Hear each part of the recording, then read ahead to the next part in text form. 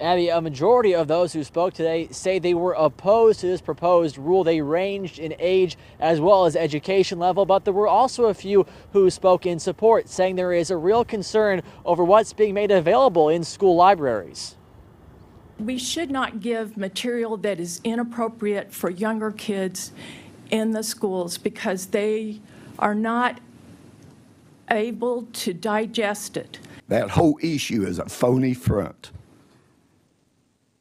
to turn America into a theocracy. School libraries in the spotlight once again, this time because of a new rule the state superintendent, Ryan Walters, looks to put in place. It states that any school district found to have pornographic materials or what the rule calls sexualized content available to minors could have their accreditation status downgraded. It's like subjecting all kids to someone else's ideology. You don't like me to subject you or your kids to my ideology? Why should my children be subjected to your ideologies? No matter how many hours I have spent in a single school library, I have not once stumbled upon pornographic material.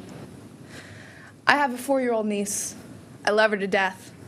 And I completely trust the librarians in every public school. Those against the rule dismiss the claims, arguing that Oklahoma already has plenty of procedures in place to make sure books are appropriate. Supporters argue more protections won't hurt. I also want to ask, is a public school library the only place that parents or children have access to these types of materials? Can parents receive these materials in other places and allow their children to have access to them?